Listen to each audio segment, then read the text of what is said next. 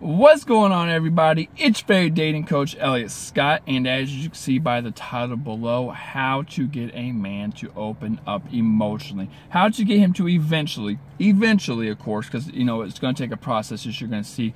How to get him to eventually open up to you and tell you how he feels, or at least go or do it through actions, right? Because again, and I'm saying that because a lot of men nowadays, it's a social thing. They just don't like to open up, and if they do, they like it behind closed doors, where it's between you and him, and because he feels very vulnerable.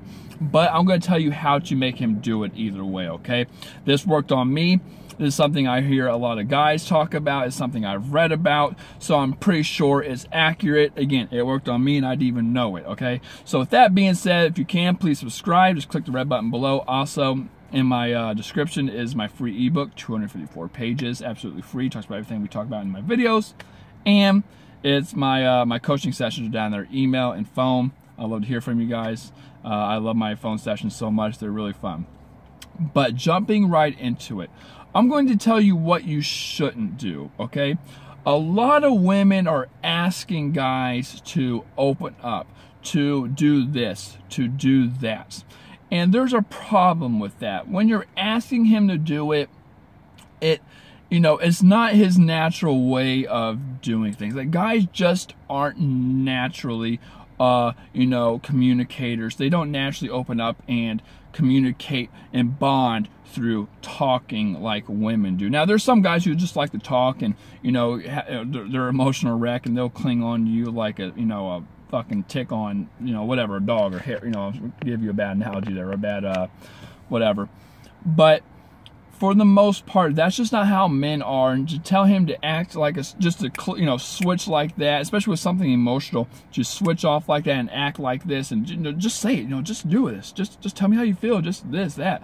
That's just not how we are. Okay, so you can't really tell a man to switch turn on the switch like that and act like something he's not. It just isn't how it works. And when you pressure him and you push him into doing it, it kind of makes him feel like he's not providing, he's not satisfying, like he's doing something wrong. And then when you keep on pushing, it feels like a chore. It feels like he feels like he's obligated to do it, and he starts to lose attraction. So what's the best way to do it? I'm going to say there's one or two things, and I say one or two because they might intertwine. I don't know how I'm going to say it. First off, I would say you need to give him space. If you give him space, his guard will drop, okay? And actually, it's going to be one thing, because I'm going to kind of intertwine these. When you back up, then he lets his guard down. He has no reason to put his guard up.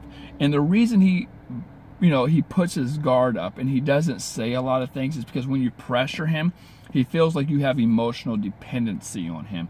And a guy doesn't want to say, I love you, or I really like you, or this or that, because he knows you're going to hang on those words.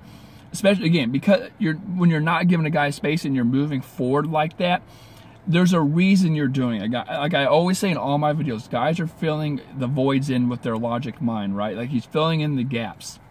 So he's going to be like, well, the reason she's like this is because ...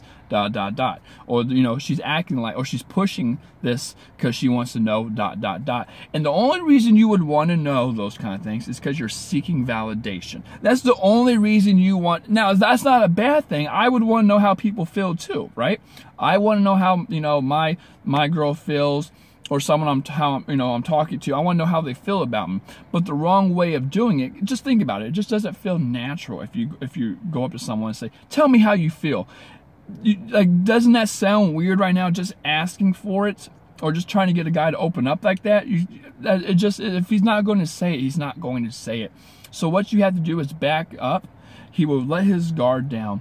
And by backing up, you're showing him that you do not have that emotional dependency on him. Like, you're not looking for him, or you're not looking to him for happiness. You're not looking for him or to him for validation.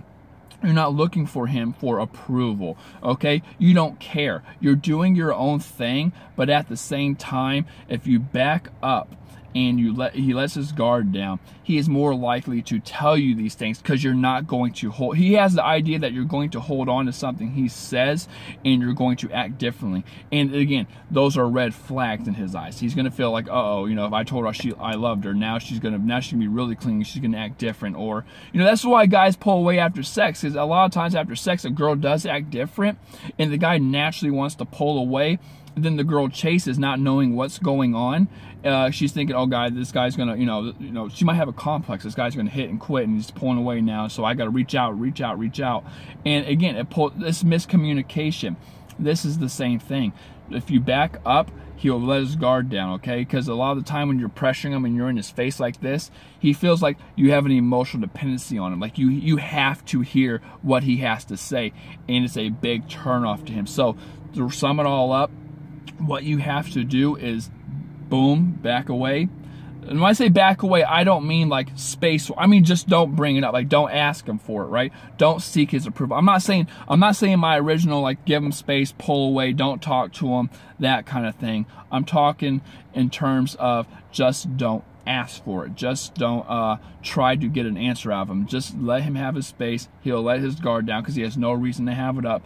And then over time, he will start letting it out because he has no reason to hide it. He has no reason to hold it, especially when you're getting closer and you're behind closed doors. He will open up to you over time.